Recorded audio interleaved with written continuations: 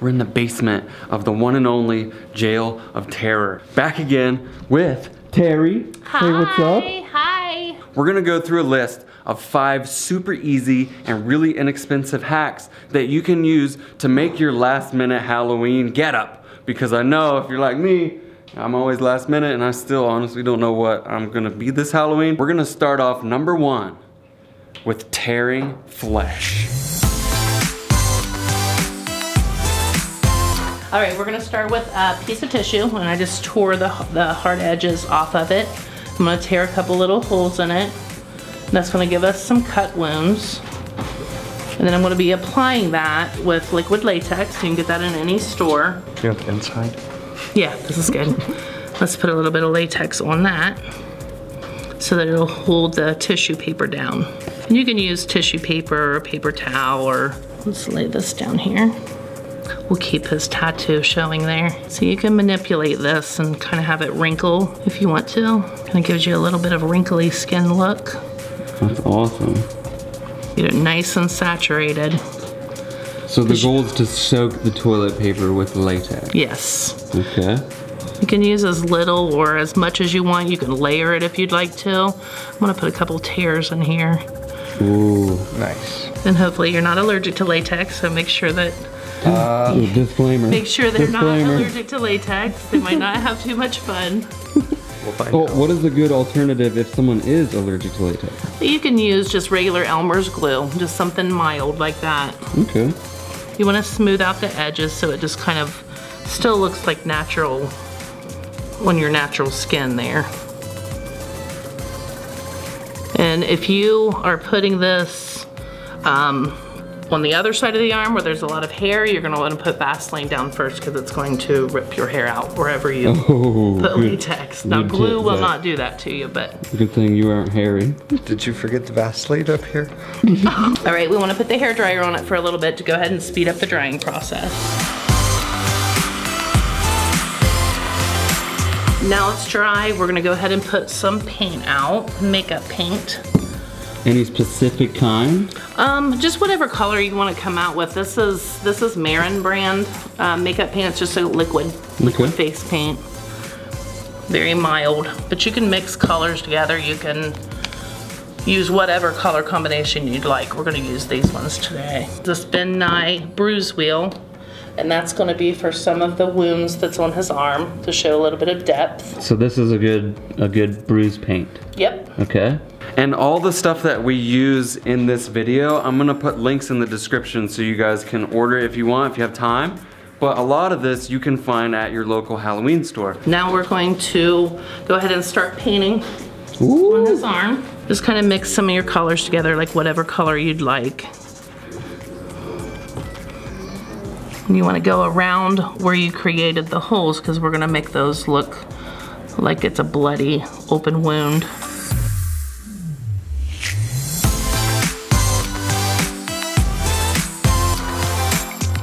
We'll do that, and then we're gonna go ahead and dry that as well with a hair dryer, just so we can work quicker.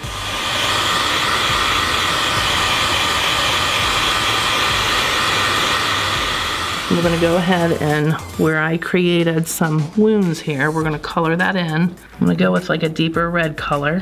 Just paint it in with a brush. Any kind of brush works. You can use a makeup brush or paintbrush. So now what do you do? Oh, I'm gonna along the edges here, and I'm gonna show a little bit of depth to the wound. So we want to darken it up Just around the edges, yeah. I'm gonna go like this to school tomorrow. I bet you won't. I bet I won't either because I don't go to school. What do you think about this? How does it look so far? Oh, this looks great. I'm terrified to put this on my eyebrows. After you do the dark outlines here, I put a little bit of yellow and green around the wound just to make it look a little bit infected. Kind of adds to the look. I told you were infected, bro. I feel infected. So now I'm going to use a Ben Nye Fresh Scab Blood. So it's kind of a thicker blood. Looks like Jello. Yeah, it does. I'm going to put this on the inside of those wounds. Ew. Again, for realism.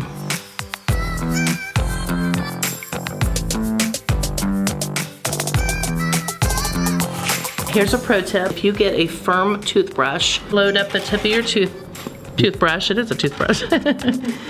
And then you're gonna want to use your finger, your fingernail, and aim it to where you want it to land. It kind of gives a really neat appearance. Like splatter. To any makeup. Yeah, kind of like splatter. You can do it with blood. Right, because the skin has discrepancies, like exactly. freckles and stuff. And that is it. Dude, that's torn flesh right there. Torn flesh. That's really good. That is a really good effect. Okay, so this is getting fun, you guys. I hope you're enjoying the video. If you are, smash that thumbs up button and share it with your friends. But we gotta get on to the next one, and that is, what is super creepy and just super disgusting? Just the thought of it makes me wanna throw up. You're right, maggots.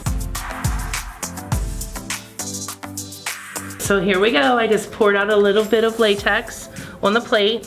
I'm gonna take the end of a makeup brush here and just dab it on the plate about as long as you want your maggot to be. And then we're gonna let them dry. These little dots right here are actually dry. You can see I've made a couple here. All you would do is take these and start rolling them. Oh. You can see it's kind of taking a little bit of a worm looking form.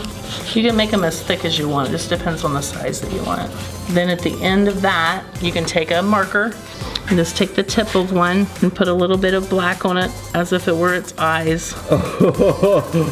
So they look pretty nasty. So you're giving them a face. Giving them a face.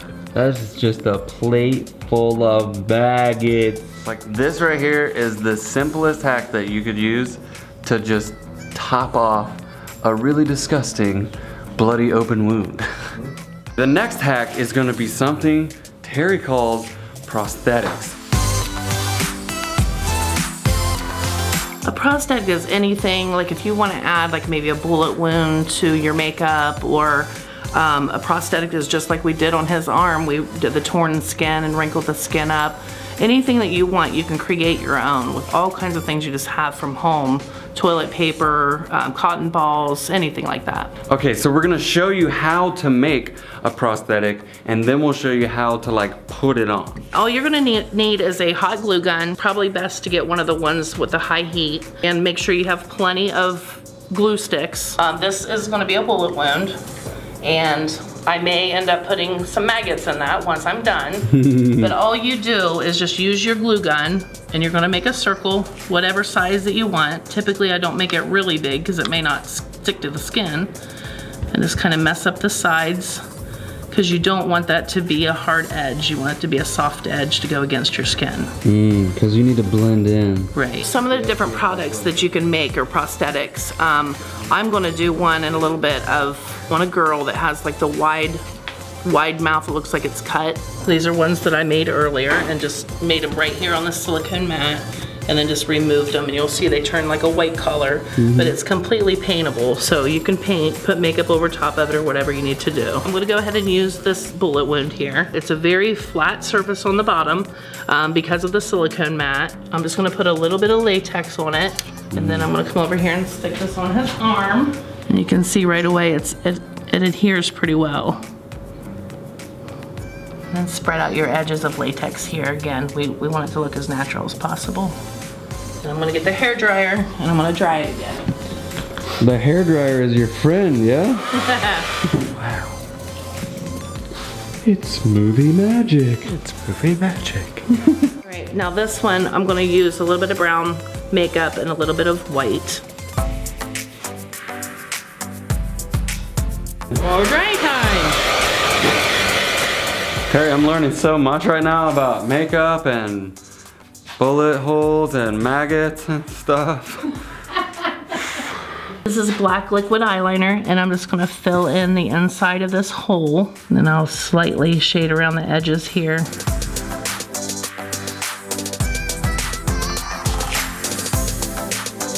All right, we're gonna put the maggots that we made. Ew. We're gonna put a couple of those in this bullet wound, like it's been there for quite some time. So I've just used tweezers.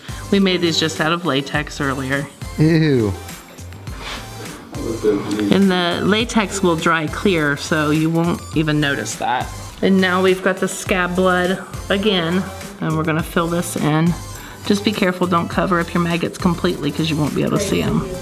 And that right there is how you use a prosthetic. So the next one is a really strange look. It is this 3D infected skin, and you can do it with oatmeal. You're just gonna wanna put a little bit of latex on a plate and then just add a little bit of quick oats into it and mix it up. And then you're gonna wanna let that dry. You can use a hair dryer again to let it dry, and then you've got a new prosthetic. I'm gonna add a little bit of Vaseline to his face. That way if there are any fine hairs or anything on his face, it's not going to rip them out when we put the latex on.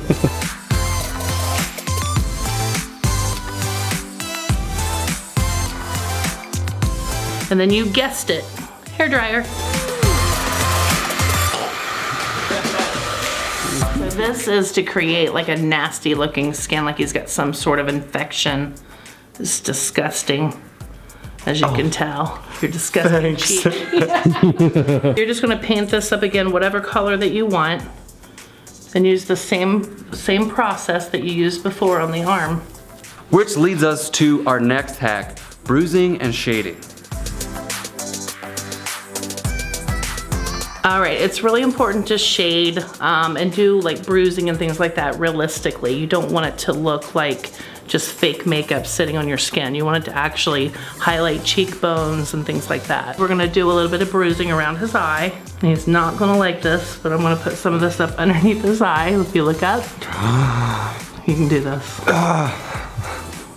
You got it? I don't know. Did you get it? Kind of. We're using that bruise wheel, right? This is the bruise wheel again that I showed already. Oh. So we're gonna mix some different colors together because we wanna give it like a realistic look to this bruise. I just wanna get it close to his eye so that it looks more realistic. Let's do some darker colors there in the corners.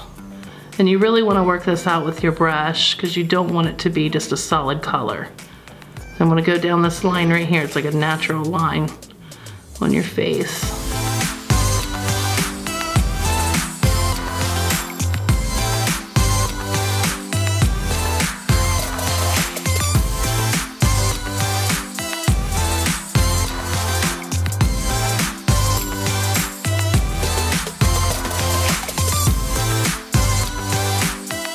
You are disgusting. That's what they tell me. All right, so if you want to give like a little bit of a creepy effect to this, just to even finish off your makeup, just use a eyeliner. Start doing a little bit of veining to make it look like old yucky veins in here. Just very lightly, and make sure that your eyeliner is pretty sharp tip. And there's your finished look. Kind of gives you a creepy little look there to make it more scary. Okay, so there is 5 super easy makeup hacks that you can use this Halloween to really make your Halloween costume next level. We've shown you all these things individually so you can see how it's done. Now I want you to see from start to finish, when you put all these things together, what you could end up with.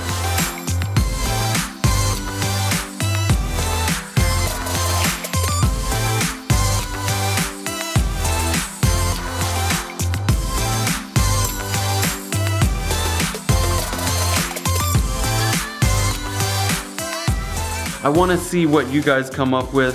Please share your images. If you try to do some makeup like this, share your images with me on Twitter at Gilroy Vlog. You should go check out her Instagram at LongGoneDolls. I'll leave a little link down there for you to go look at it. All right guys, that's it for this video. Please hit that like button, share, subscribe if you're not already with notifications on, and we will see you on the next one.